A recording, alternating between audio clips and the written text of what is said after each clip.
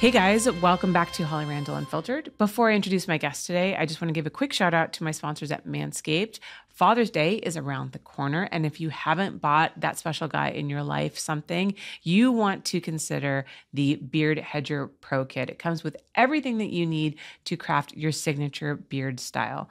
Go to manscaped.com and use code HOLLY for 20% off plus free shipping. All right, so my guest today first learned about cuckolding 7 years ago and immediately knew that she found her calling. She is now a Cuckoldress podcaster, runs a cuckolding matchmaking service, and is an outspoken advocate for cuckold relationships. Welcome, Venus Cuckoldress. How are you? Hi, I'm so excited to be here. Thank you so much for having me on the show today. Oh, of course. No, you are so welcome. And I'm so glad that we could finally make this happen. I know we originally were talking about it ages ago, but we are here today. And I'm so excited to talk to you about this very specific niche that you work in. And I guess before we start, can you just explain to members of my audience who may not know what cuckolding actually is? Yes, and I love the opportunity to be able to explain this because it's often very much misunderstood. So, cuckolding, in my opinion, is a one-sided open relationship where she gets to have these sexual experiences with other men, and he is faithful to her. He doesn't have those sexual experiences with other women, and he really celebrates her for that ability to be so sexually free, and they both love it that way. He in return, she gives him this gift of being involved in some way. And so most people think cuckolding is where he's watching his wife have sex with another man, and that can be one part of it, but it's certainly not cuckolding. It is the stereotype, but there's so much more to it than that. And it may or may not involve teasing. I like to call it teasing and not humiliation. But it may or may not involve any kind of like power exchange. It's basically, when it all comes down to it, in my opinion, that one-sided loving relationship where she gets to have this gift of sexual exploration, however she wants that to look like. And he completely celebrates her for that. And they are both so fulfilled by that. So that's been my experience with cuckolding. And over the years, that's kind of what I've, witnessed in a lot of cases. Sure, there's a huge spectrum of cuckolding. Like, it can be really fucking kinky and it can be really fucking tame. But and that's been my experience with what it is.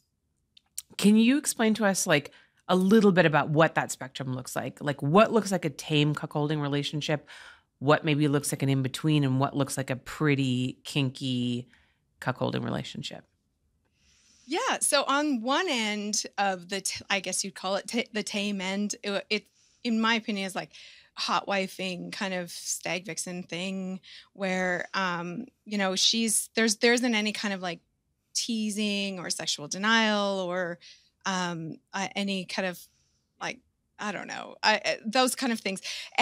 But on the other end, it can be really extreme. It could be she does sexually deny her partner, and it could be a little bit, it could be a lot, but there is sexual denial there. And it could be like all the time sexual denial, which I know some couples who do participate in that aspect of it.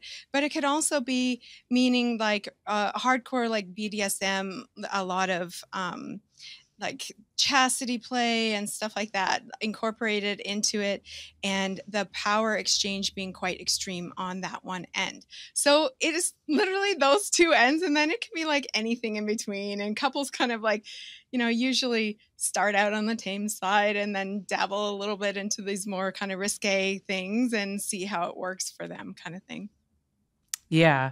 So for my listeners, if you guys want to know a little bit more about hot wifing, like maybe more in depth, you can go watch my episode with Holly, Hot Wife, who explains how it works in her relationship. And with her relationship, she goes out and has sex with other men and then comes back and tells her husband about it. And he is really into hearing about her experiences with other men. But she certainly like denies him nothing. She comes home, she tells him about that experience that turns him on, and then they they, they become intimate with each other kind of over that excitement. She calls it, I think, reclaiming, Yeah. I think is what she calls it.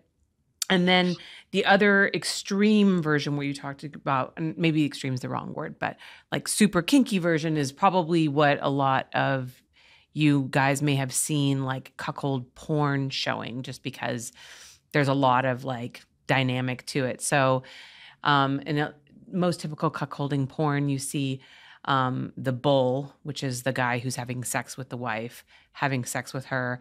And then there's the, husband or boyfriend who's usually, because you have to fit them both in frame, is usually like on the bed with them, watching them having sex, looking very dismayed, making a lot of like exaggerated faces, like, oh no, my wife's having sex with someone else. And the whole time she talks about how this other man is fulfilling her in a way that her husband never could. And then, sometimes at the end, the guy like has to eat the other guy's cum. So that's usually what we see in porn. And that is definitely like the kinkier side. But as you said, there's a big spectrum and a lot of in between, which is super interesting.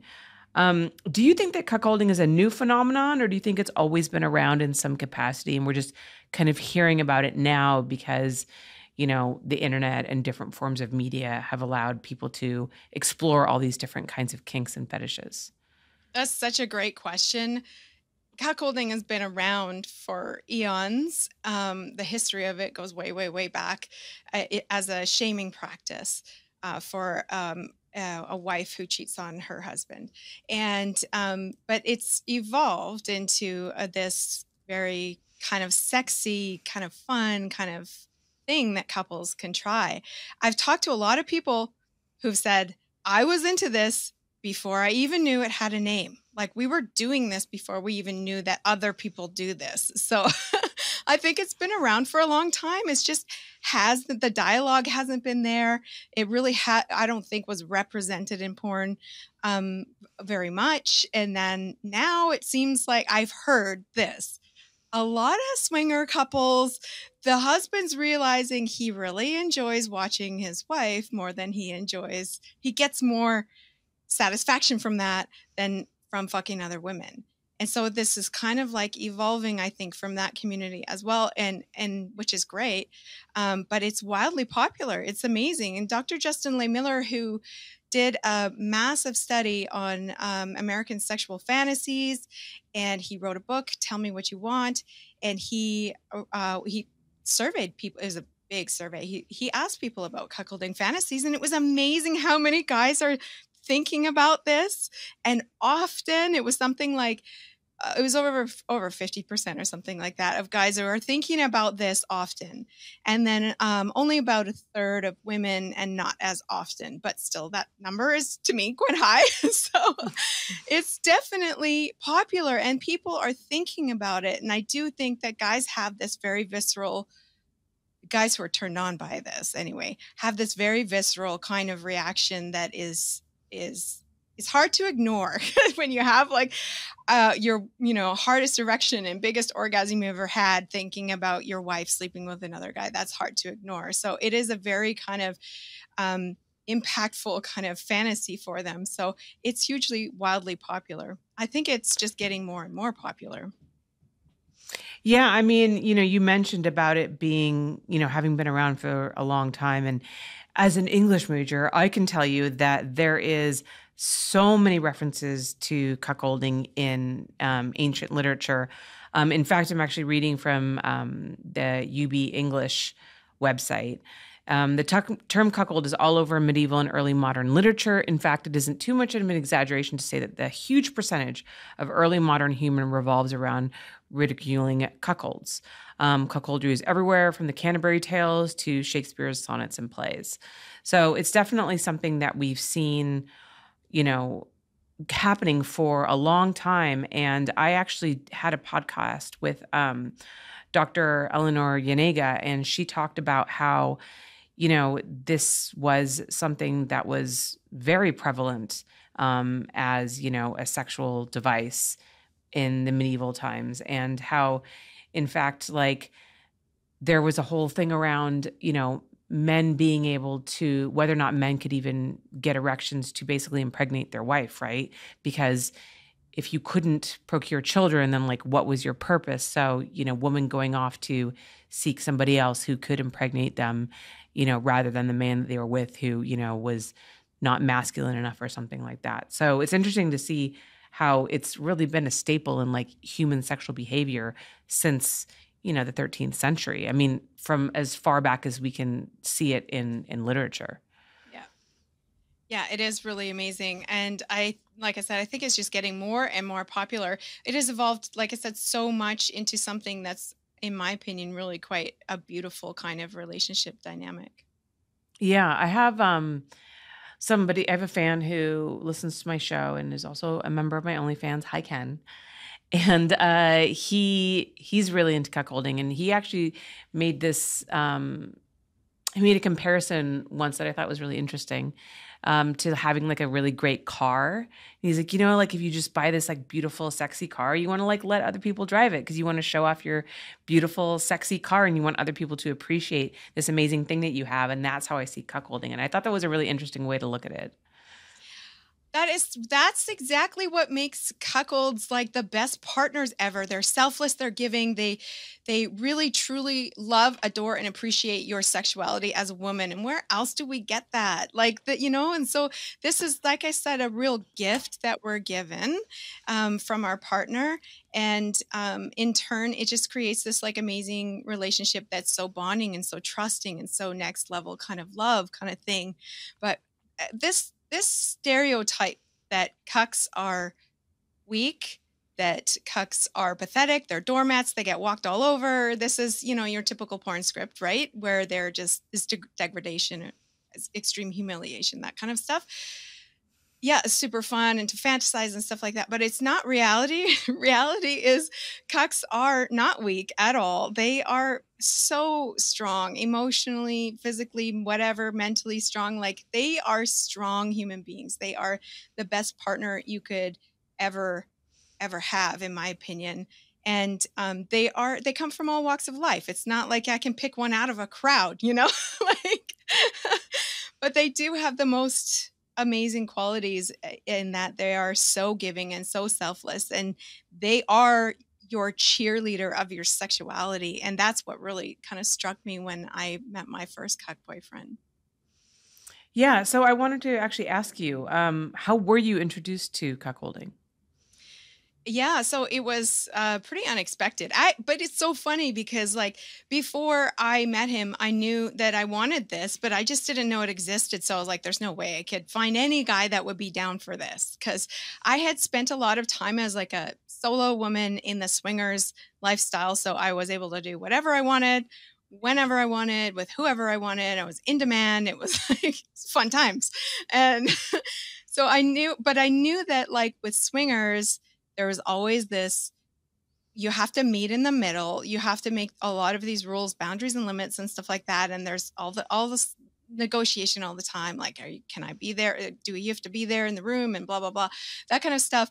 And I totally respect that, but I knew that that's not really what I wanted in my relationship. And so I was kind of depressed in that, like, I thought I would never meet somebody that like that. And then I met this guy on Tinder of all places. I met my husband on Tinder, so it's not that weird. Right? Yeah. In my profile, I said I don't want to be monogamous. And so I think that kind of, he must have looked at that and thought, oh, well, maybe she'll be into this fantasy. Mm-hmm. And he didn't bring it up at first, but then he slowly started to bring it up. And I just assumed he would want the same, privilege of sleeping with other women. And when he said no, I was kind of shocked. I was like, what do you mean? I didn't understand that one-sided, seemingly unfair part of it. I didn't get it. But then the more he talked about it, and he didn't say the word cuckold, he didn't say anything like that. He just talked about it in the language of this being open on one side for me, and that he really wanted to hear the details about my other partners. And I was like, well, that sounds fucking fun. I can do that. And it wasn't until much later on that I really started to appreciate the one-sided part of it. And now I love and adore it, but I didn't understand it at first. And yeah, so that's how he was the one who introduced me to it. It was a long distance relationship that didn't last long term, unfortunately. And then after that, I met like the most amazing partner, but unfortunately, he passed away. So after that, I just took a long break, and then I was faced with having to like date in this lifestyle, which sucks, and I'm sure we'll get to that. Yeah. So you said that you knew that you wanted to have like a cuckold relationship, but you didn't necessarily, I think you said that you didn't necessarily know what that meant at the time. So did that mean specifically that you wanted to be with somebody who would allow you to have, you know, whatever sexual dalliances you wanted to have with other people, but he was not going to go and do the same? And did you not want him to go and do the same? Or like, can you explain to me like how that, what that meant for you? Yeah, so it's funny. I sat down and I thought about it one day, and I was like, "Hey, what do I really want for a relationship?" And I closed my eyes and I literally pictured this. I pictured myself in this room full of people, and I was like in the center, and there's all of these guys like pawing at me, and in my mind, I just looked over at my partner who was further away looking at me, and he had just this most loving, adoring smile on his face, looking at me, just being so, you know, sexually wanted in that scenario. And I was like, that's all that happened in my mind. And I was like, oh, that'd be really nice. But it wasn't until I met my first cuck boyfriend that I realized, holy shit, this is a thing. And then I realized there's actually guys out there, lots of them, who want this kind of relationship. And I was just mind fucking blown, like mind blown. And then I realized, if I'm a woman, I didn't even know this was an option as a relationship. There's probably so many other women who don't know that either. And yet we could have it if you just know that it's there. Yeah. We've seen a rise in women being the ones to suggest bringing outside partners in general into relationships. Why do you think that is? I really hope that's true. I really, really, really hope that's true. Maybe people are just being more vocal about it. Yeah, maybe it is just the sexual conversations are a little bit more easy to have. I don't know, but like, I really hope that's true. I haven't not come across a lot of women who've said that they're trying to get their partner into this. They do exist. They are out there. And by the way, I should say, cuckolding is huge in the gay community. Like, cuckolding is massive in the gay community, which I think is super cool. But I just want to put that in there. But yeah, so I really do hope that more women are having those conversations to bring partners into the relationship, because I think maybe when you are in a relationship, there's some safety to that. Whereas when you're a solo woman and you're, you know, bringing in new partners and stuff like that, that's a real nerve-wracking kind of thing for a lot of women. But when you have the safety of that relationship and your partner there to protect you, then maybe it's just easier. Yeah. So as a man, what do you think is in it for them? What do you think draws men to want to explore cuckolding? It's such a great question, because a lot of people don't understand that at all. That's probably number one question I get. Like, well, that seems unfair. You know, she gets to go and do all of this fun, sexy stuff, and he doesn't get the same privilege. Like, that doesn't make any sense. That sounds awful. That sounds mean. And what they don't understand is that there's so much in it for the guy. And first of all, like, I don't remember where I saw it, but like there is a biochemical reaction that happens in men where there's a flood of fucking hormones that happen when he thinks about his partner sleeping with somebody else. And so it's incredibly thrilling for him. And I listened to that Holly Hot Wife episode. The pizza thing is fucking, she's so wild. Like, I can't even believe that. That was so great. The fact that that happened twice, that pizza delivery man got lucky twice is unbelievable.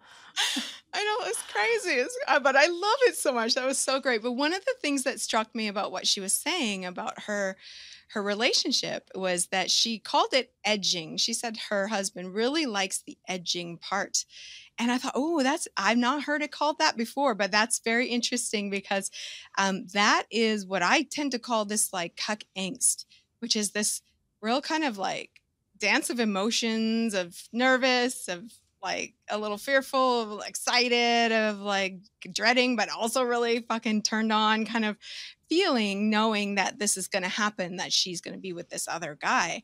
And it's almost like that weird feeling, it seems weird, but it's very intense, is such a draw for so many guys.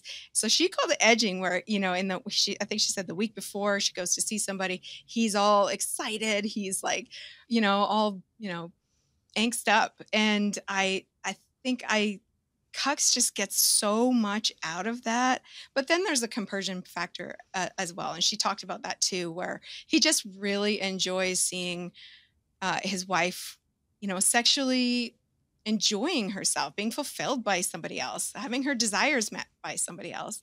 And then the reclaiming part afterwards, I hate that word because I feel like it's like claiming a piece of furniture or something like that. But the reconnecting part afterwards is hot as fuck. And she talked about that, and she is right. That is so hot. And so going back to what we were talking about before about the spectrum and sexual denial and stuff like that, most people think that if you're a cuck, you are sexually denied. You don't have sex with your wife or partner. That's bullshit. That's total bullshit. There are some couples that, like I said, that practice that. But I think by and large, most of couples don't. Actually, most cuckolding couples look like Holly Hotwife.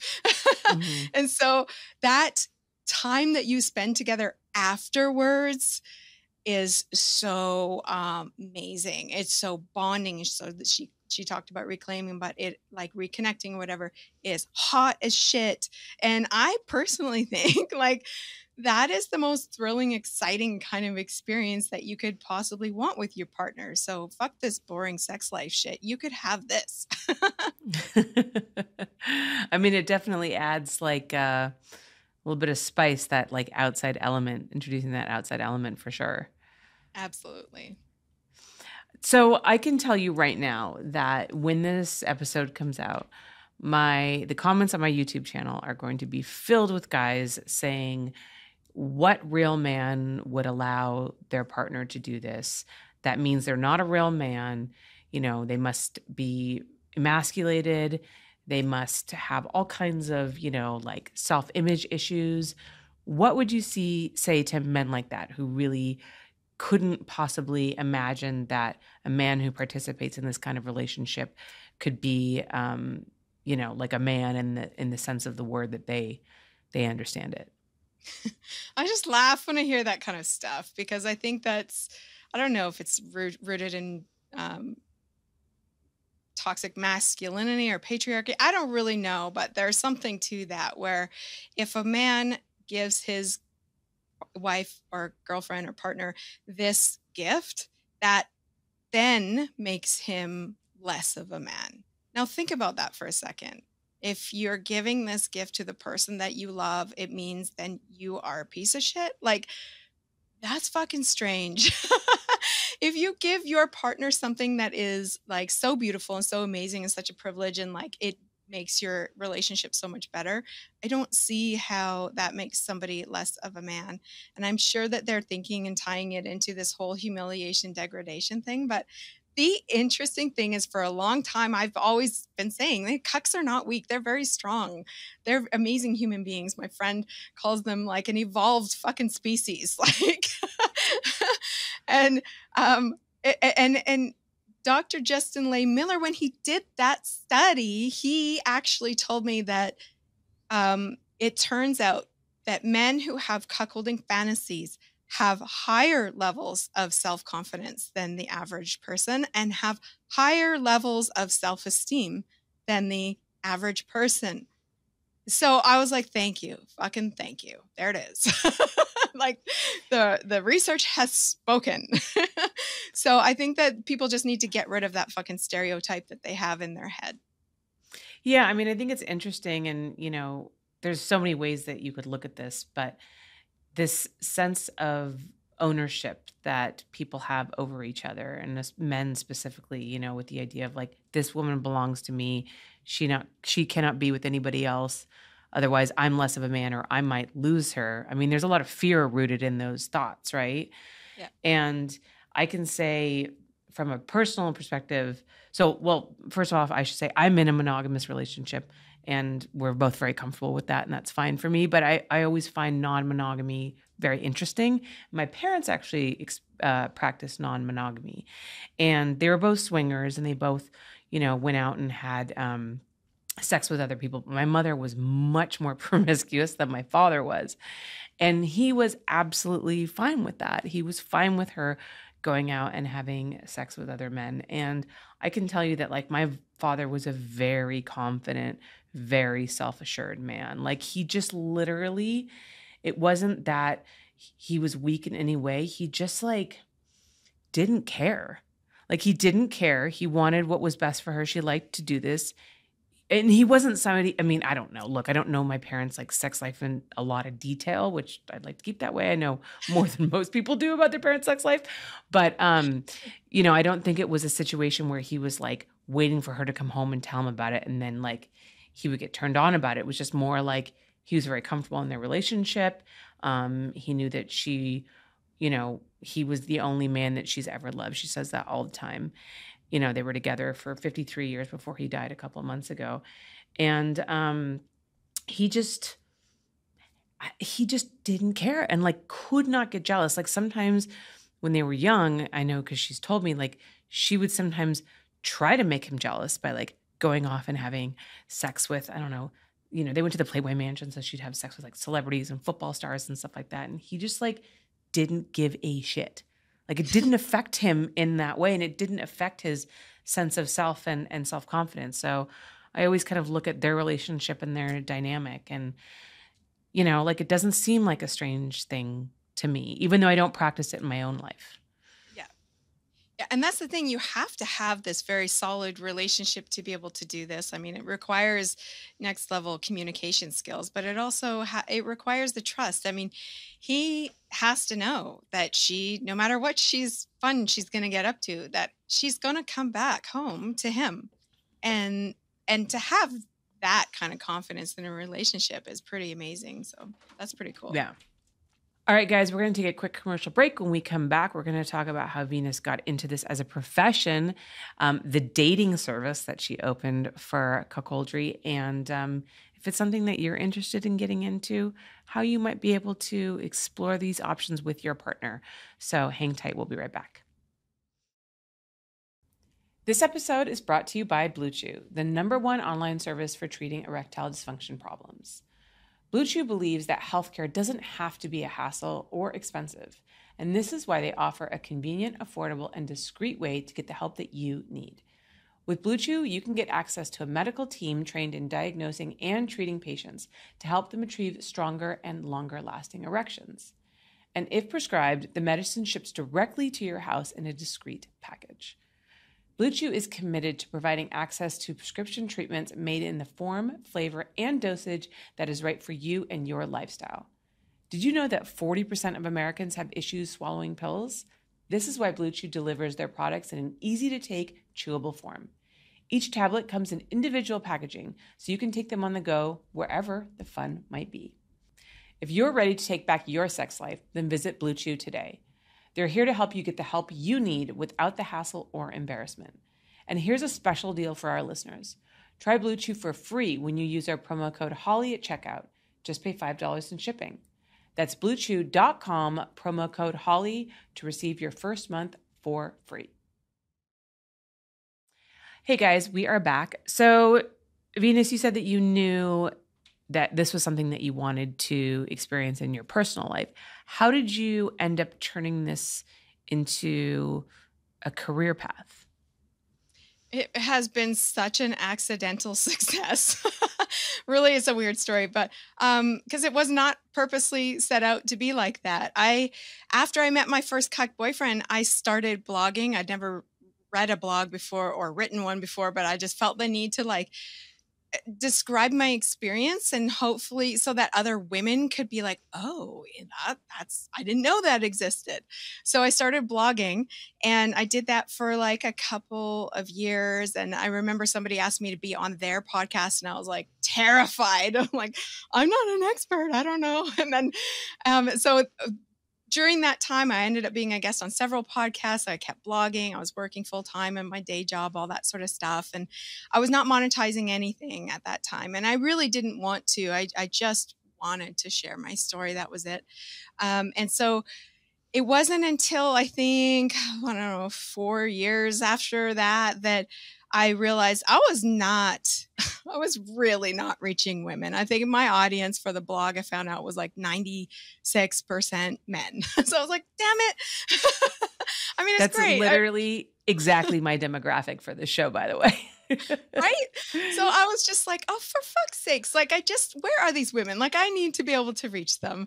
And not that I, mind having the guys listen in or watch or listen or whatever. Obviously I like that. But I really wanted to reach women. So actually it was so random. This guy who follows me on Twitter, I don't know him very well. He just sent me a DM and he was like, you should do a podcast. And I was like, no. That sounds hard. And then he sent me this like how to start your own podcast link. And I was like, wow, the bar of entry is actually very low. Yeah, reading anyone can have a podcast. Yeah, I was like, I might be able to do this. But I'd been a guest on other people's shows, so I knew there was like equipment and shit like that, and I didn't know how to do that. So thank God for YouTube. Taught me everything I needed to know. My God, amen to that. Yeah, but 5 days later, after I decided I was going to do it, 5 days later, I launched my show. And it was just me. I didn't have guests. I just talked about cuckolding. And I didn't know anybody was listening for the longest time. I did it for almost a year and didn't know anybody was listening. I got my stats from my platform and I didn't know what to compare it to. So I was like, is that good? Like, I don't know. It wasn't until like a year of doing the show that I finally got other stats, and I looked at it and I was like, oh, damn, there's actually a lot of people listening. And so I had no idea. And I was like, oh my God. And then I started a Patreon so people could support me. And that was the first time I monetized it. And I really honestly didn't feel comfortable with that, but it took me like a year until I felt comfortable with actually accepting money for doing this. And so then I was like, well, I'm going to take a chance and quit my day job. And that was a big decision for me because I had been in my career for like 18 years. And I was like, well, fuck, I'm just going to do it. So then I stopped doing that. I ended up full-time working on the podcast, and I have not looked back since. It's been just so much fun. The podcast keeps growing and growing. Like, I checked it today. I can't even believe it. It's in the top 0.5% in the fucking world. I'm like, how did that happen? My little show, I'm just talking about cuckolding. So it's popular. I mean, that's amazing. So how often do you put out episodes? Every 2 weeks.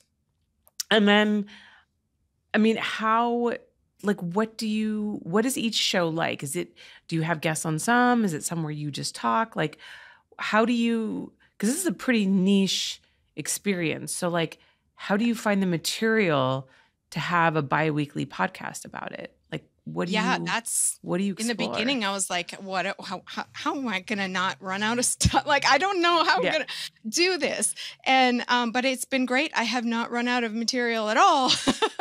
I did eventually, after the first year, start bringing on guests, which I was terrified because I'm like, it actually takes a lot of skill to be the host. And so, but I'm better at it now. And I've had some really great guests on the show. So that's been fun. But I also do shows where it's just me talking. I'll talk about various things like, some are fun things like ultimate cuckolding fantasies, and some really tackle the tough things like that incredible amount of shame and guilt and fear that a lot of cucks feel for wanting this kind of relationship. So diving into stuff like that. So it's a myriad of topics. Mm-hmm. If this is something that like one of my listeners is interested in exploring, what tips would you give to bring this kind of lifestyle up with their partner? Yeah. So, okay. It's Usually, like a husband who brings it up to his wife. And if he has the courage to, a lot of them don't. But he usually makes a big mistake by actually just saying, like, I really want you to fuck some other dudes. And she's like, what? Like, what? Where did that come from? Like, Where did that come from? That's out of the blue. yeah. And then women, of course, they're like, well, you want me to sleep with other guys? You don't love me? Like, you know, that makes no sense. And then they also think that this is also a sneaky way for them, their husband, to sleep with other women. Like, they come up with all of these ideas.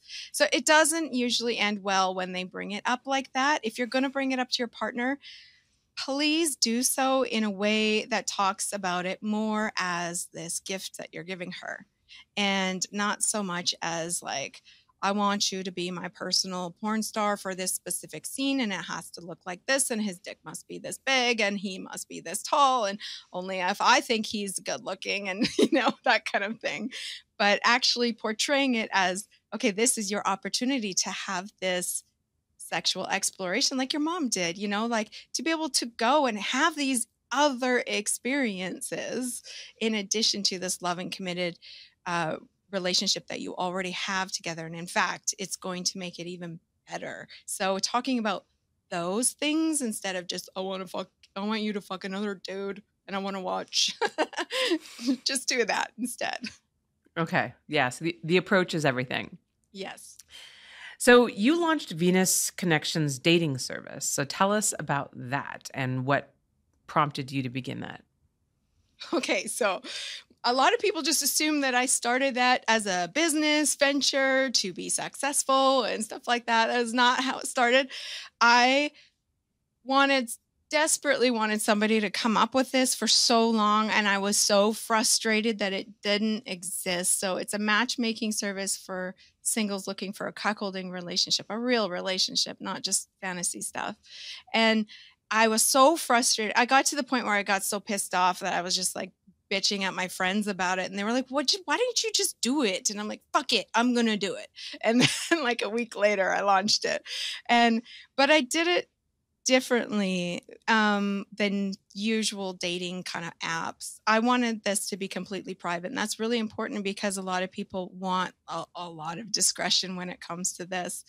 And there's all sorts of problems with dating online, and I just didn't want women to have to go through that, or men.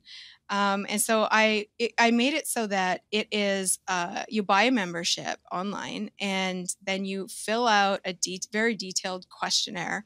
You do courses. Everyone has to do courses, the men and the women. They learn about cuckolding relationships. They learn about each other's fears, common fears, stumbling blocks along the way, strategies when it comes to dating, that kind of stuff. They're going to learn about it. And then they have an actual interview with me, a Zoom interview with me, where I can talk to them more about realistic expectations, what they're looking for, all that kind of stuff. And then after that, they don't do anything. They just wait. And if I have a match for them, then I will email them and let them know. And they're all blind dates. They're all virtual blind dates. So they know nothing about them going into it, which most people nowadays are like, that's fucking scary. Yeah. But it works out great. It really does.